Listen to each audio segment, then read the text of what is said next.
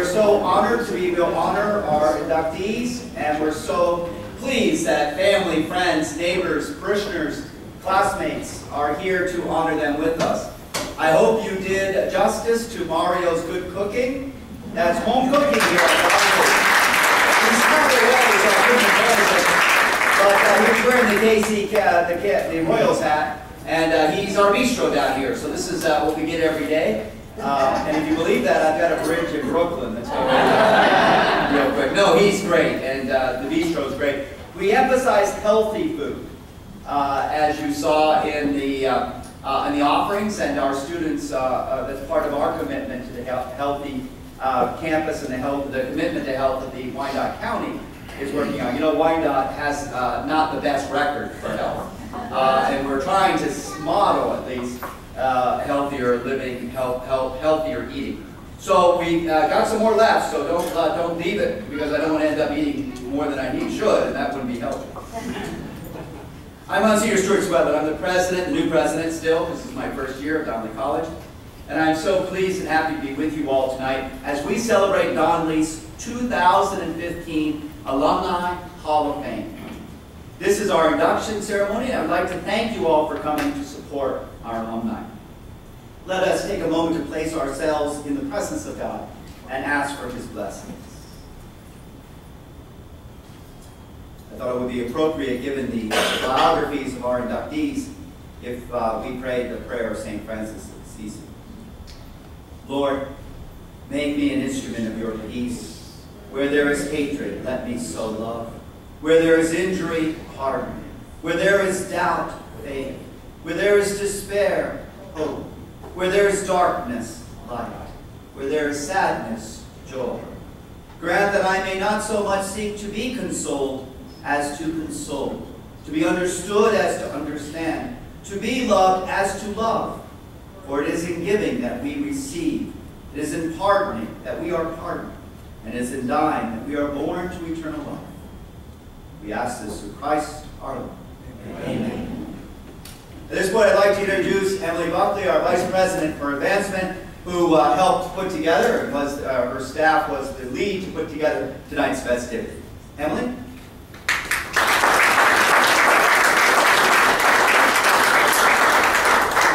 Thank you. Welcome, everyone. I'm so glad to see so many people here, and especially so many young people. So thank you all for coming to support our very special 4 honorees this evening.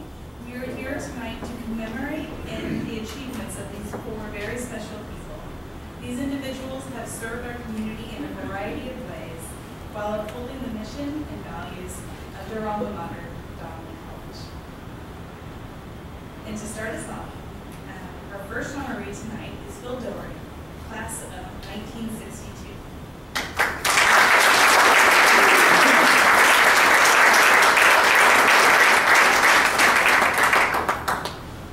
Before I introduce Phil, I want to say, did you hear that?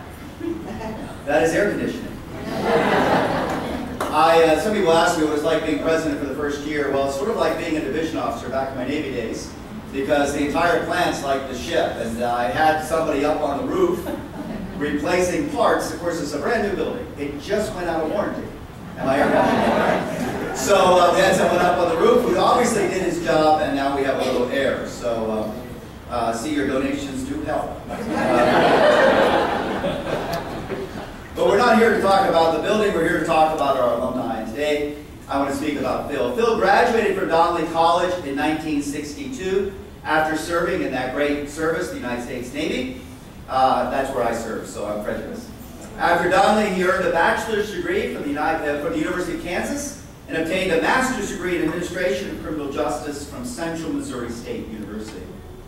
Phil regularly supports the Johnson County Developmental Support Agency by providing maintenance and repair work on their group homes that house developmentally challenged persons. Phil and his wife, Mary Jo, who's here with us tonight, has been active in Ascension Parish since its inception, and were chosen by my housemate, Archbishop Naumann, to be the chairpersons of the 2013 Call to Share fundraising appeal for the Archdiocese. Phil has served as president of the Donnelly Alumni Association for the past 5 years, And in 2011, he and Mary Jo started an endowed scholarship fund at Donnelly to benefit Native American students. Phil has been and continues to be a strong advocate for Donnelly College. At this time, with the help of Dan Brum, who himself is a 2014 Alumni Hall of Fame inductee and member of our Board of Trustees, I'd like to formally induct Phil into the 2015 Donnelly College Hall of Fame.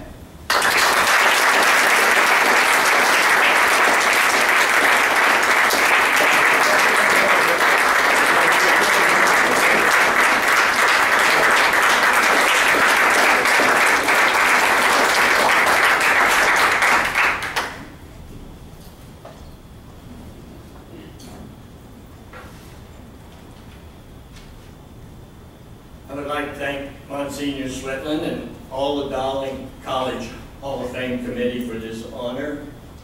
It is truly something I am very proud of. I used to play in a band, and one of the numbers we played was Will the Circle Be Unbroken? Kind of a story about life, the mother that lives her life and is being taken away in a casket that day, and it's kind of the completion of the circle of life.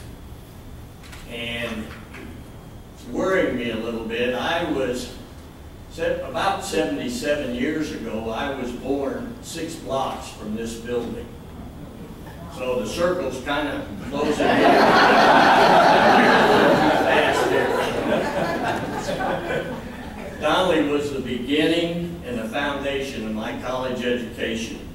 After graduation from Wyandotte High School, where I left a trail of 4s and 4 minuses, I went in the Navy for 4 years, came back to enroll in Donnelly College, and Sister Jerome told me, she says, "Philip, your transcript does not merit enrollment at Donnelly College.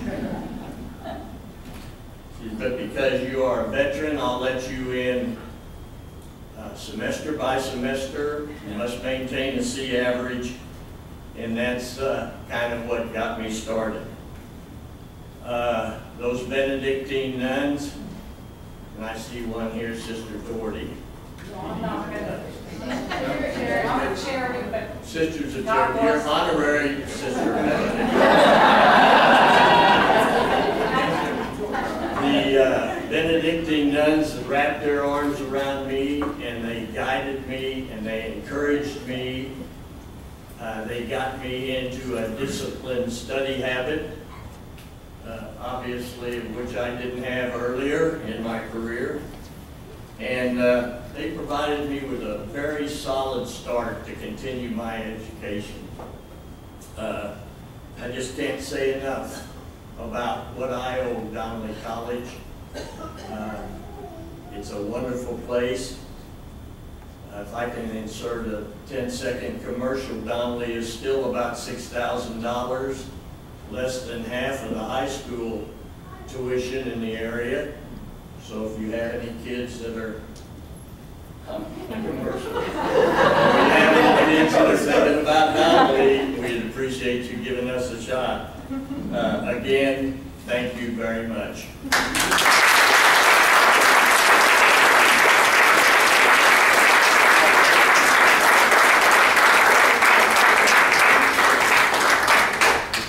Thank you so much, Phil. Commercials are always welcome. Students are always welcome. Congratulations. Our next inductee is Diane Hentges, Donnelly class of 1966.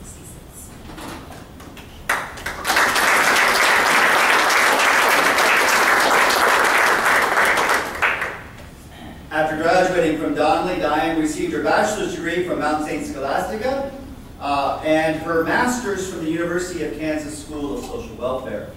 Diane and her husband David returned to Kansas City, Kansas to raise their children and to begin a career of service in their local community. Diane spent 30 years working at Catholic Charities and also worked for Children's Mercy Hospital and the Shepherd Center before serving more than 10 years with United Way of Wyandotte County. I was kidding her today, she started this all at 2 years old.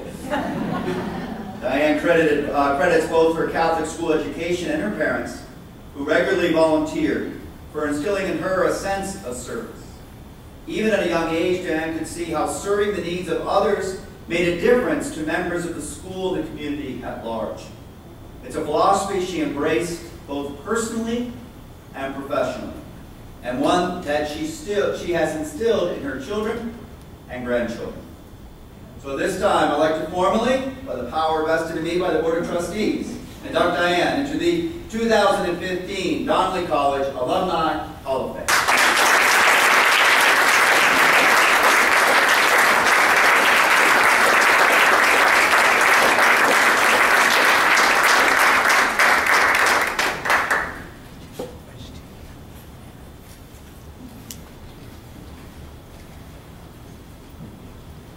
First, I'd like to thank Monsignor and the committee for this great honor. I was very surprised to open that letter to find out that I was going to be inducted.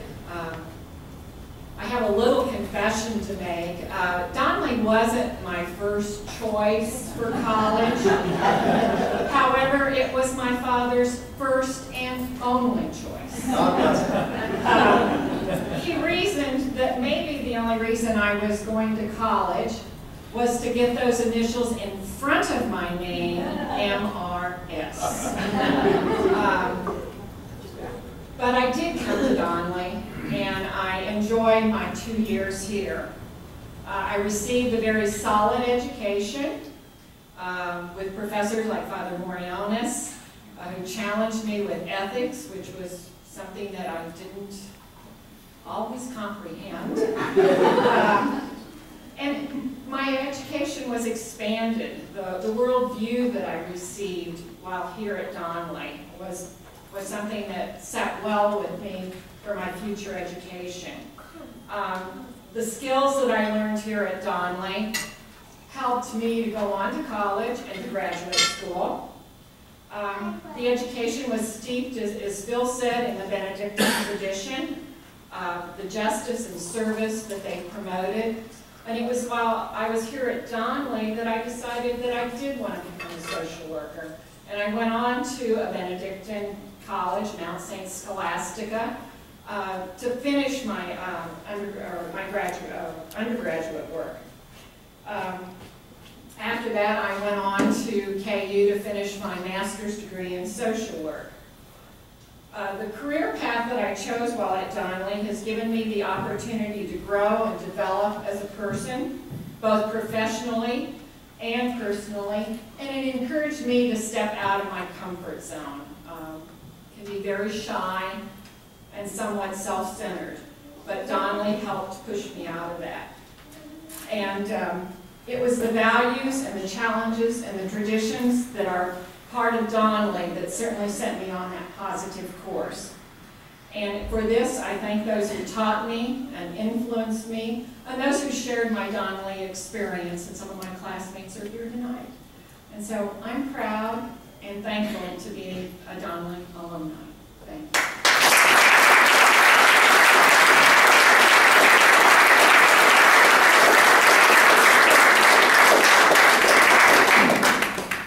Thank you, Diane. Congratulations again.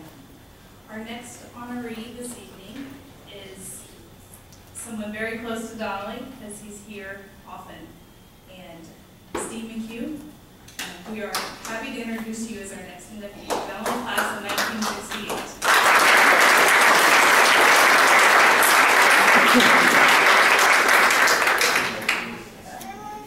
After Donnelly, Steve received his bachelor's degree from the University of Kansas and his master's degree from the University of Missouri, Kansas City. During his career, he served as executive director for 4 different nonprofit organizations in the greater Kansas City area: the Northeast Community Center, the Mental Health Association in Wyandotte County, Campfire USA, Heartland Council, and Camp for Kids. During this time, he also served on various nonprofit boards of directors. His political appointments include service on the KCK Special Alcohol Fund Committee and service as a commissioner on the Kansas City, Kansas Centennial Planning Commission. He was in the first class of Leadership 2000, along with Susan Keim, of course, who still is here heading up our oil program. Steve has been a part-time faculty member here at Donnelly College since the early 1980s. In his spare time, he doesn't have much of that, but he gives us a lot. He volunteers for the Shepherd Center of KCC doing minor home repairs. At this time, by the power vested in me by the Board of Trustees of Donnelly College, I'd like to formally induct Steve into the 2015 Donnelly College Alumni Hall of Fame.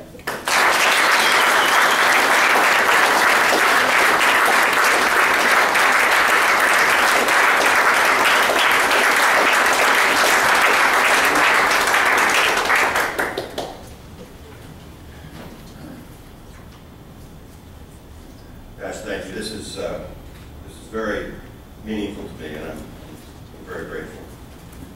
I want to thank especially our favorite daughter, Megan, who submitted the nomination. When I first arrived here at Donnelly as a student, here was not here. Here was there, Welcome Sandusky.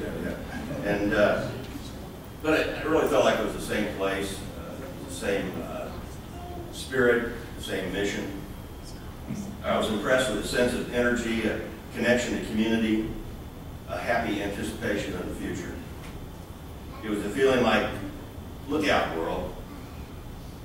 You best get ready for us, because we're getting ready for you.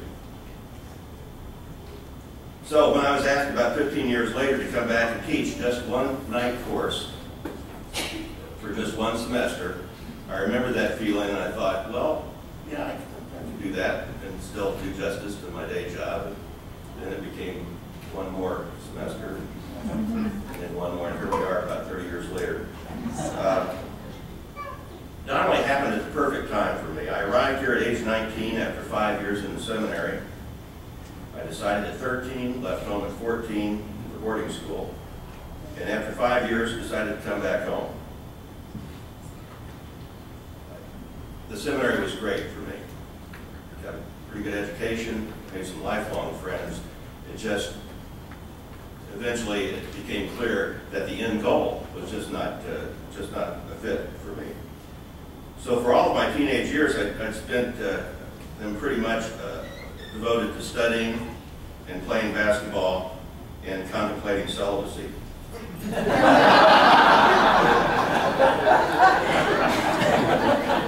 I got pretty good at first. That's the studying part. Sadly, not so great at the second basketball thing. And the third eventually, honestly, made me kind of miserable. And, last month I was reminiscing with Roger Berg in the alumni office, and I remembered Donnelly in this way. I said, all the courses were interesting, all the guys were friendly, and all the girls were well above average. And the student parties at the Moose Lodge over on Quindaro, they were pretty great too. At 19, I didn't know the first thing about dating. At one point, I resolved to date the prettiest girl in the school. You might think that was either a sign of courage or stupidity, maybe desperation. But I learned a lot from those adventures, and I'm convinced that without those experiences, this happened just about exactly 46 years ago today, when I met a girl that just knocked me over with her beauty, inside and out. Without those experiences at Donnelly, I wouldn't have had the courage to ask her out, but I did. And that girl's sitting right over there.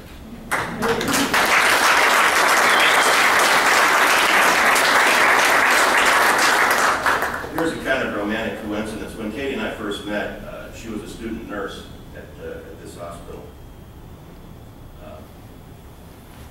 Every course I've ever taught here, you know, that first class when you do introductions and so forth, I always make the point of telling the story. Our first goodnight kiss on the steps of Marion Hall, which was the student nurse's residence at the time. Everybody go, oh. We did that at the start of every course I've ever taught.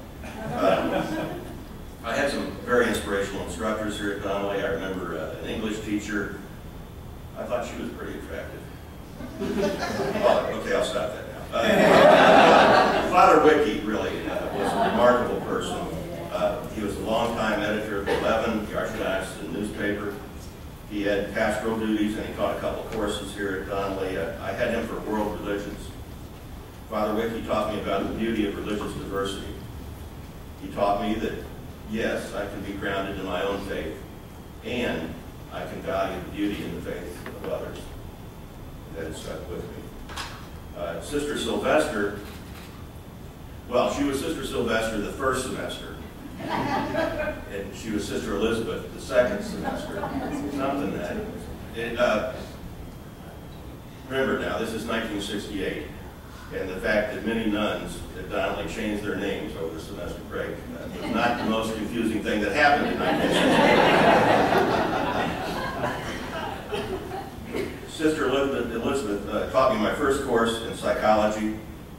She taught me to appreciate and to be intrigued with individual diversity. I later went on to get a graduate degree in counseling psychology, and this opened up so many career opportunities for me. I got to work in community corrections, community mental health, youth development, even aging services. I got to work with adults with physical disabilities, and even from a social service perspective, for a while I managed teams that did minor home repair, weatherization, moderate home rehab. I've been blessed with a very varied career. When I was executive director of the Mental Health Association of Wyandotte County, I recruited Sister Elizabeth, who was still teaching here at the time, to be on our board of directors, and she helped us start a number of programs, which I hope and believe were of great value to the community. By far the largest of those was the Teen Connection Hotline, Kansas City's first 24-hour crisis line for teenagers for the whole metro area. We were pretty proud to be providing that service from here in Wyandotte County for the entire metro area. So many opportunities opened up for me. I got appointed, as Monsignor said, to the Kansas City, Kansas Centennial Planning Commission. Look at me, Mom, I'm a commissioner.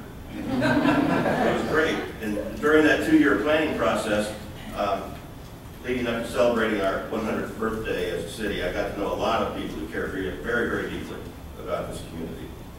I got accepted into the very first class of Leadership 2000, as Monsignor mentioned, which is this community's premier civic leadership training course. If you want to get more connected to this community, check out Leadership 2000. Okay?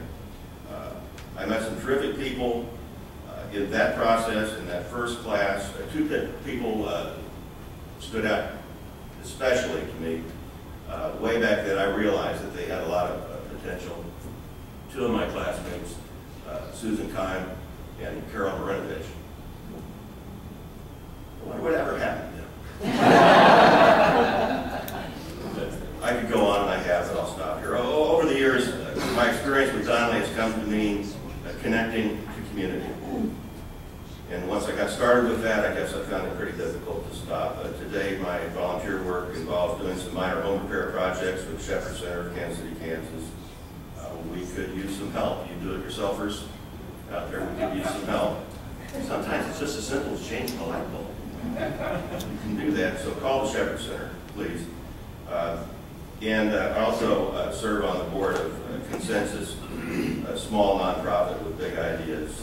We're working to improve citizen involvement in public policy decisions, and we're trying to raise the level of civility in public discourse today. Check out consensuskc.org, please.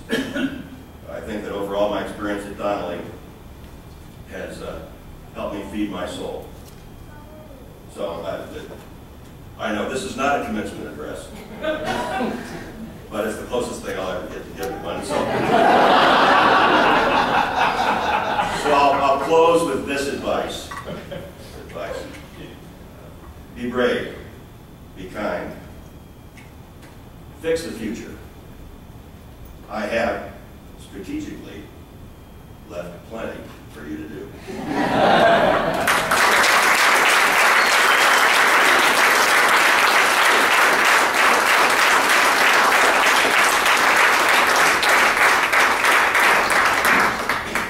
Thank you so much, Steve. And now you can all see why we keep inviting him back to keep teaching our young students.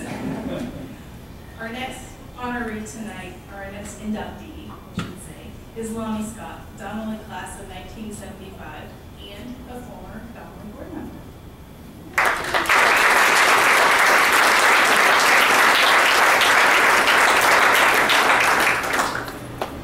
Lonnie earned his bachelor's degree in business administration from the University of St. Mary in Leavenworth, Kansas, after transferring from Donnelly College. He went on to earn a master's degree in personal administration from Central Michigan University. During his career, he was a general manager for AT&T's small business division in the great city of Pittsburgh, Pennsylvania. That's where I was born, so I'm a fan. Also in the cities of Philadelphia, he was Director of Operations for Lucent Technologies in New Jersey, a Regional Director for AT&T in Dallas, and back here in Kansas City, Vice President for Connective Customer Care in Wilmington, Delaware, and he recently retired as Director of the Mid-American Minority Business Development Council.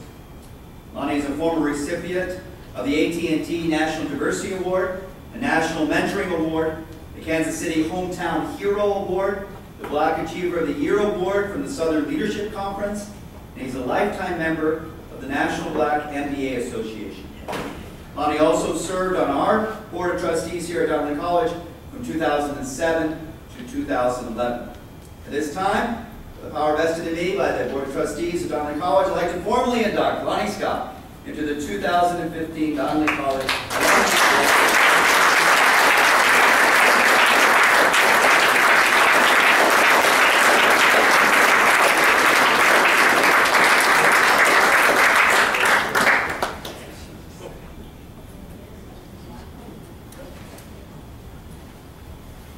You know, they called me and said I had about 45 minutes to talk, so I don't know. The 3 minutes, so all of you that haven't gotten a drink, maybe you ought to get one. You know, I started at Donnelly from very humble beginnings, and Donnelly is part of the fabric that pulled me together, enabled me to be what I became. And that was a leader in the community. When I left AT&T, I had about 7,500 people reporting to me.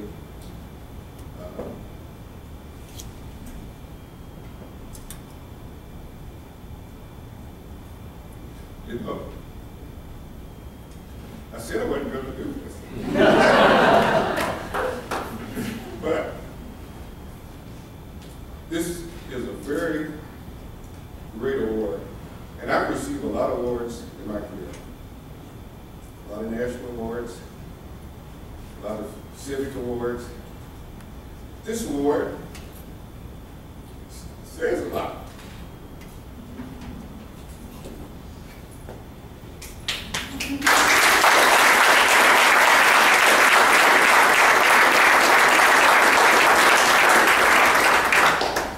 You know, I was told by my counselor at high school, Washington Iowa, not to go to college.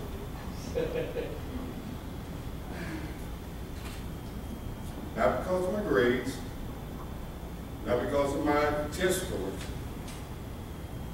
but he said I wouldn't find a job. Went to the service and came back. And Donnelly helped prepare me. I went on and got 2 master's degrees. Went to work for AT&T. I couldn't wait to see that guy the 5-year reunion.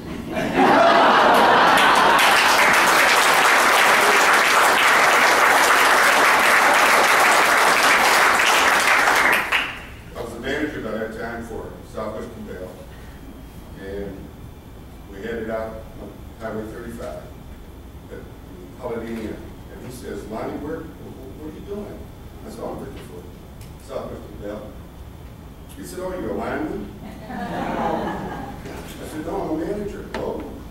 He said, where do you live? I said, around the corner. He said, oh, you one of those apartments? He said, no, one of those houses. You know, his face just kind of turned and made it all worth it. Donnelly College was the fabric that enabled to get me going. So, thank you.